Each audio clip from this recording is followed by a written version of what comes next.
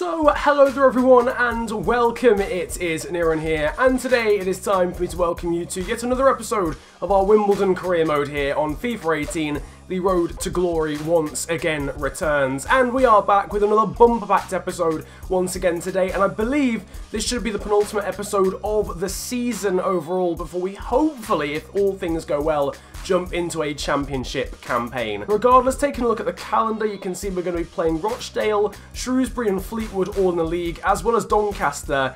If we get a bit of time, I might try and squeeze a 5th game in here against Scunthorpe, setting up a 4-game finale. However, if the first 4 games of this episode are really action-packed, then obviously we might not have time to fit that in, and we'll just put it into the last episode of the season. So yeah, it really is crunch time, basically, in the season right now. One more good episode, and we should definitely be getting promoted into the championship. So if we can get even potentially 3 wins out of 4 in this episode, we've basically got it sewn up. First little bit of training then for this episode before we get into any action, and as you can see, it's the same players being trained as last time. Bolger, Shaw and Hartigan, as well as Florence for now, just for this slot, and then we'll change it up after that. I'll take a look at your comments and see who you wanted me to train. For now, though, a little bit of a tribute growth there for Bolger and also for Morgan Shaw as well. Just about to play Rochdale, and for the first time ever, we've seen this message in this series. We've got a player going away on international duty. Unsurprisingly, it's Roy Carroll for Northern Ireland. However, in future, we might have to expect this quite regularly when we build up a pretty decent side. Now, I guess it's not much of a surprise, in all honesty, to see who won Player of the Episode last time. It was Joel Azoro. Obviously, after his hat-trick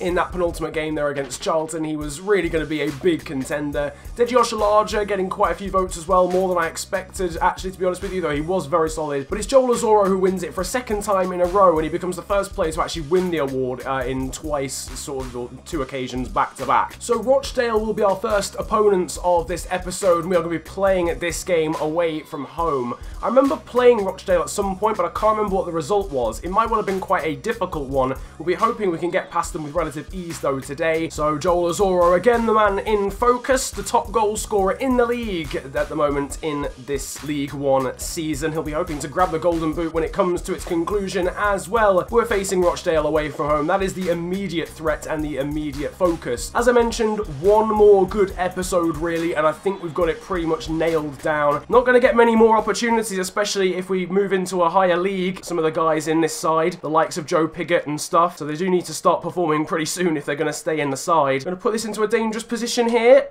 It's onto the head of Joe Pigott, and it is just wide of the post. Decent headed effort there from Joe Pigott. Aerial ability is something we've lacked really in this series. Got a very, very good opportunity here to take the lead with this free kick. Camps will take it. It's through the wall, but thankfully deflects off it. Now here come Rochdale. Oshalaja, though, has got that one clear. Not very well, though. This is now, well, Davies has got acres of space and can slot it past George Long, and that is 1-0 to Rochdale. Unfortunately, we are losing in this first game of the episode.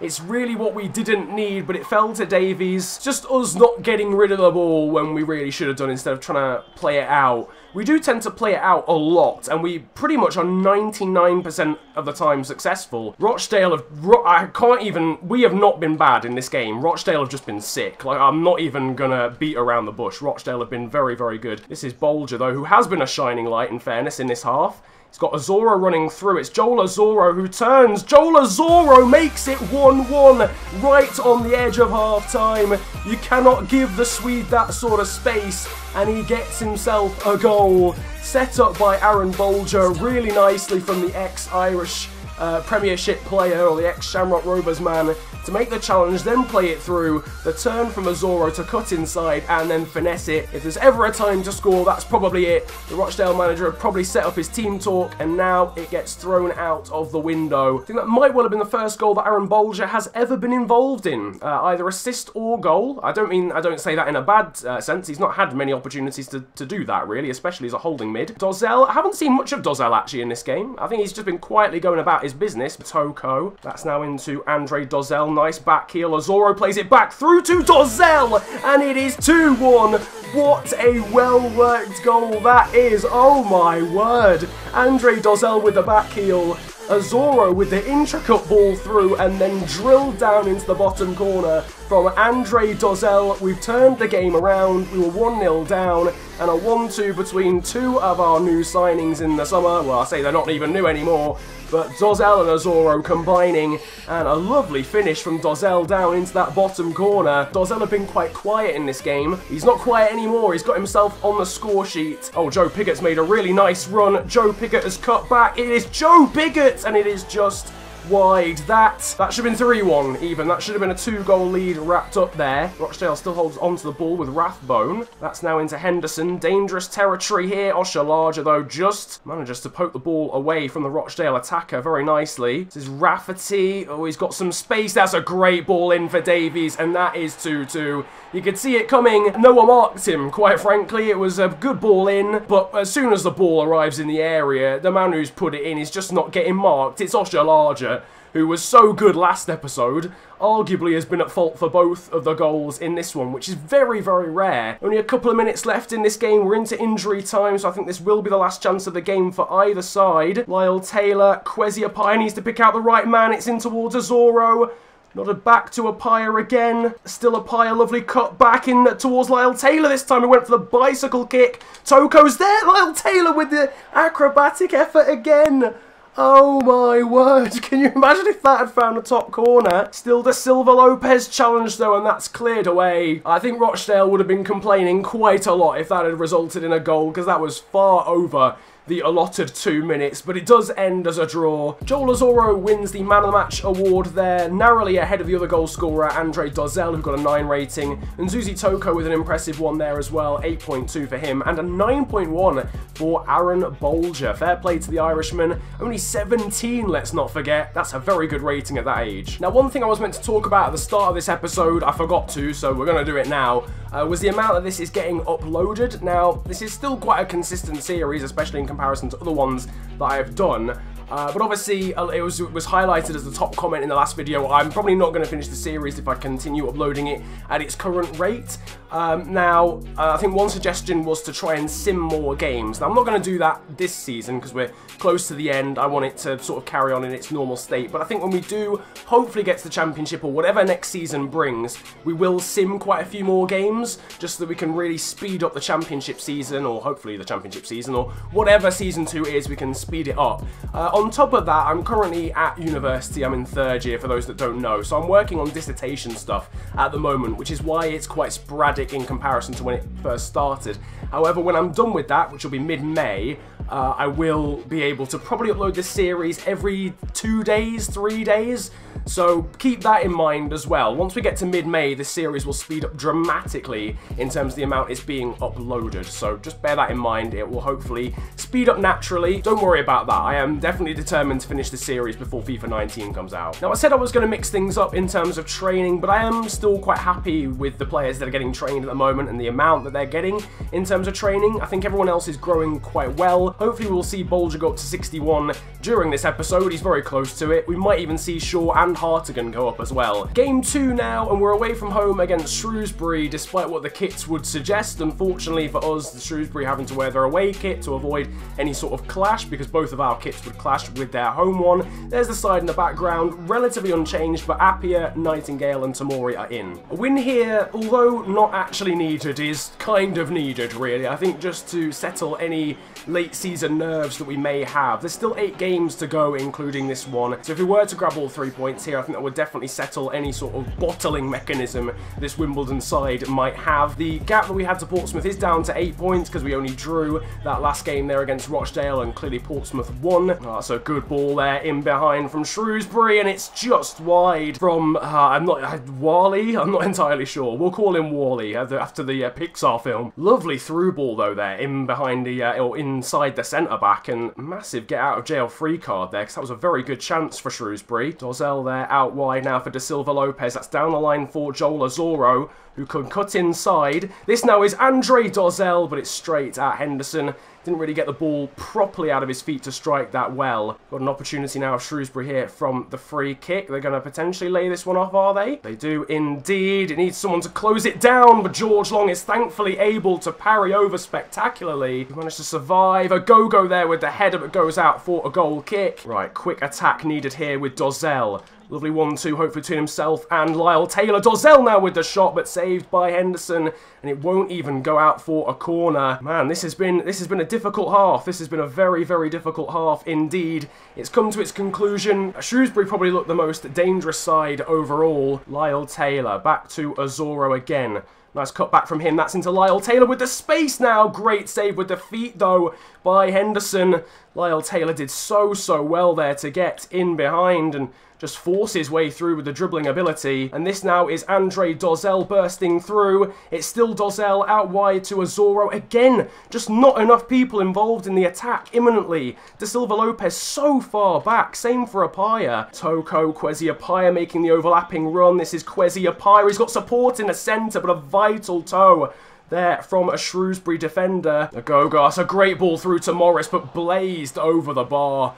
Really big miss there from Shrewsbury. They seem to just do everything that we don't. Like, when we attack, they get back in numbers so quickly. And then when they attack, they've got so many people going forward. Like, they're a unit. It's not even as if they're attacking or defensive. They're just moving. They're just doing both as an actual cohesive unit. Whereas we go on a counter-attack and we just don't have anyone going forward with us. Look at this. Look at... Azoro's got nobody with him. It's an ultra attacking, and Azoro was the only player in the final third for us. Like, still Godfrey. Parrott's brought him down there. This is Morris now with the shot, and it is just over the bar. George Long had absolutely no chance with that one. Rooted to the spot, and we've got away with one again. We do not deserve a win in this game. We've just played so poorly, and I don't feel like I've done anything wrong. The AI players have just been poor. It's a 0-0 draw. Shrewsbury played really well in the first half, but in the second half, they were kind of average.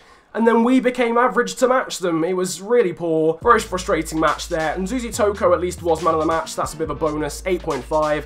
For Keo Tamori, Andre Dozzell getting good ratings as well, but when we need to win games, to see that lack of attacking impetus was quite disappointing, especially with pretty much our best starting 11 out on the pitch at the time. You can see that Portsmouth picked up yet another win. That means they're only 6 points away from us now in third place, so we're under pressure suddenly. Well, if I could train my players in how to attack more, then I would, but unfortunately we can't do that, so we're going to stick with what we've been doing in training in this episode. And you can see that 3 of the 4 players being trained have gone up in overall. Aaron Bolger is now 61, Morgan Shaw is now 56, and Anthony Hartigan is now 60. Scale reports are back then for this one. I think we'll probably get another one next episode, but this has got the scouted players that we have for this episode. As you can see, we've got Pekko Kuikkanen back from Finland, and does it look as if he's got anyone back? Yeah, this Kimo Joel guy's alright, but probably not good enough. We've also got our English scout back in Scotland. Dave McCall was on this list last time, and he's still extremely good, but his potential has actually risen. I think it was 70 to 94 last time. So Dave McCall, who's been scouted for 2 months now, he is going to be signed up to the Youth Academy. So this right now is how the Youth Academy is looking. We've got 5 players in here at the moment. Sulo Joel from Finland, who's probably got the worst potential out of all of them. He might not stay, especially given his overall is so bad. Juho Koskinen might only be 47 overall, but he has got a very good potential, and he's still 15, so he will grow in the Youth Academy. Dave McCall is only 48 as well, so there's no one really here with a good overall, apart from Morgan Shaws, who's okay, but his potential isn't that great either. Dave McCall there, 75 to 93 in terms of potential. Logan McDonald, 72 to 92, but he's 48 overall, and he's 18 years of age already. So now it is time for the sim game. Now, I say we've needed a win in this episode, and I think we're going to hopefully tactically provide ourselves with one. At home against Fleetwood, I realise it's by no means a foregone conclusion, but we have got one of our best sides out on the pitch, so I would like to think we could beat Fleetwood Town at home in this sim, especially given they're off the back of a 2-0 loss. They've actually got a Bolger of their own, didn't realise that there was more than one, and Zuzi Toko, though, of all people, has given us the lead, and Liam Trotter has now doubled that lead just after half-time. So 2 goals from unlikely sources there, both of our holding midfielders for this game getting on the score sheet, and that should see us grab the 3 points. We get our first win of the episode. Unfortunately, it's in a sim, but they all count. So at least we're back to winning ways. Now this one is going to be a difficult one indeed. An away tie against Doncaster Rovers is how we'll potentially end this episode. We'll have to wait and see whether it's a good game or not. But look at that front 3. Look at how tired they are. Dozzell, Azoro, and Lyle Taylor. And I played Trotter instead of Dozzell at that attacking mid-roll, but obviously he's tired as well, so this is going to be a struggle. Well, I wanted to show you how the league table was looking, but for some reason the game has decided that only showing the bottom of the table will be acceptable.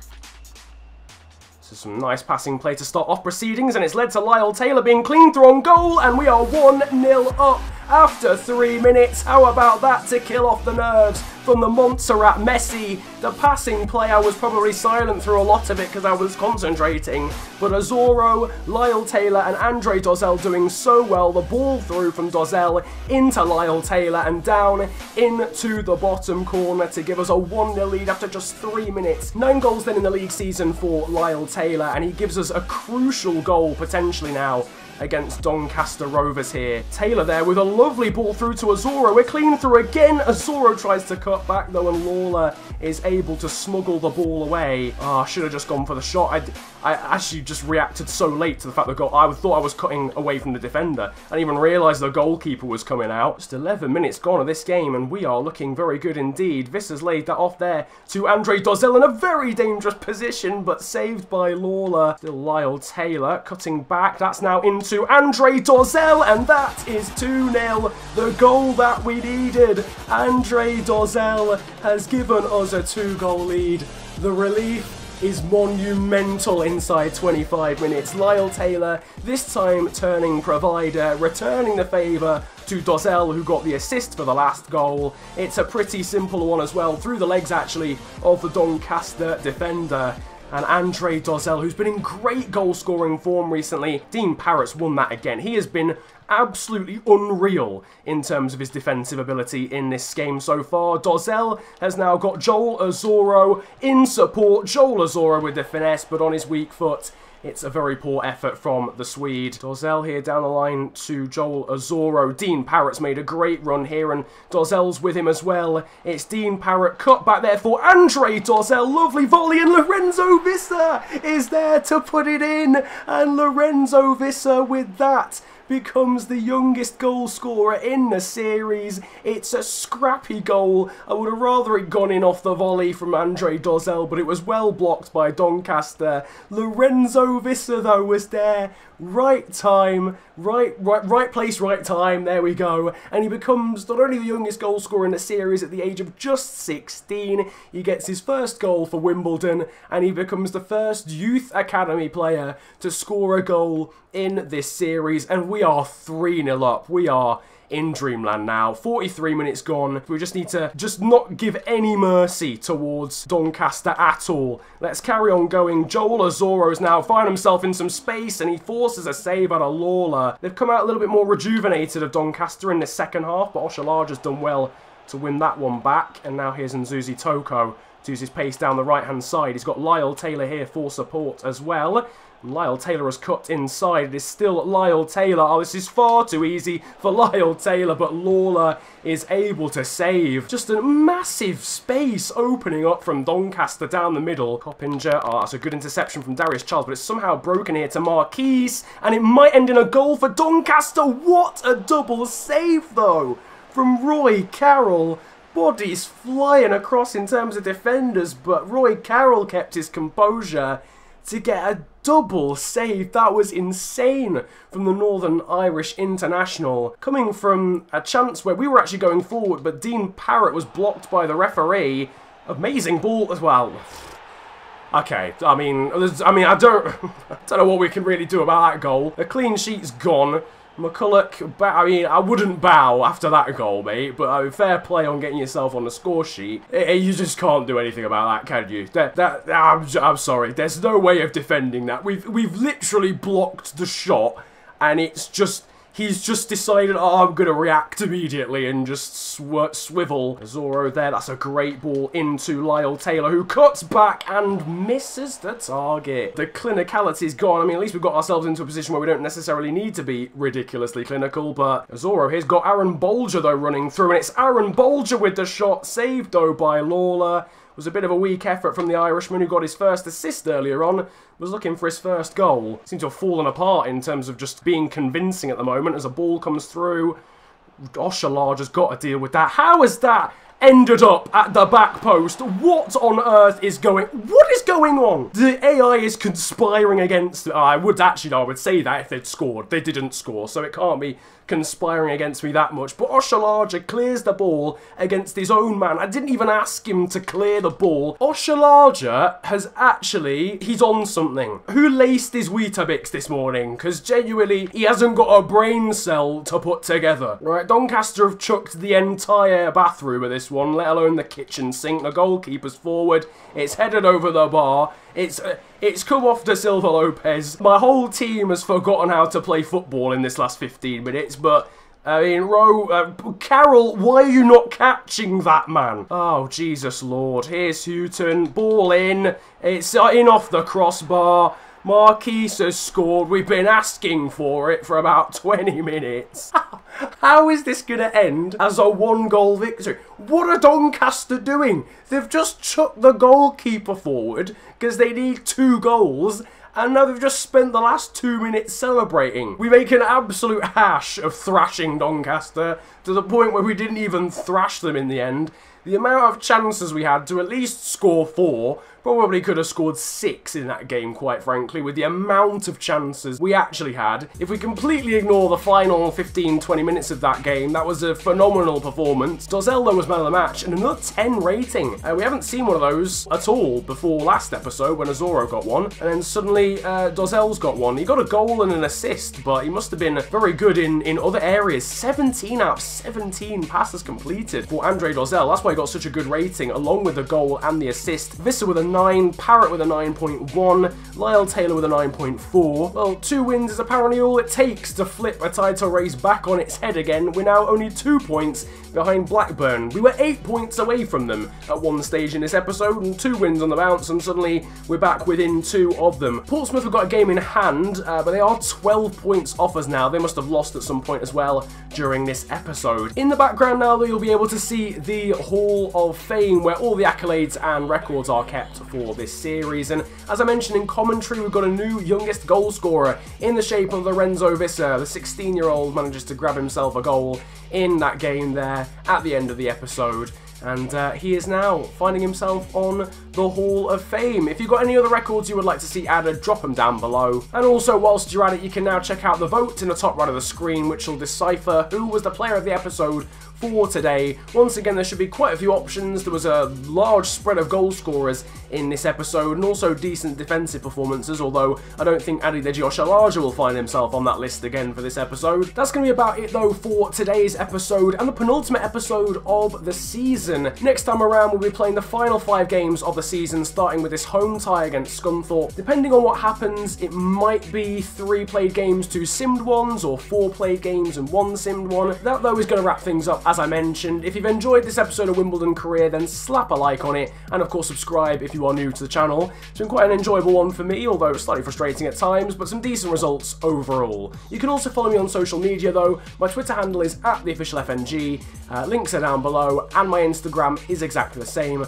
But it's been a pleasure ranting at you guys today. Have a wonderful day, enjoy yourselves, and goodbye. Yo, Massappels. I roll out with some monsters. Looks like your team and you watchers. I do not roll with imposters. Sound like the man in the Oscars. I'm drunk of Henny and Fosters. I have a career, I am jobless. This bitch f me so hard, I might just end up unconscious. I like girls in lingerie, especially if it is crotchless. Bitch, I am the bigger picture. There is no way you can crop us.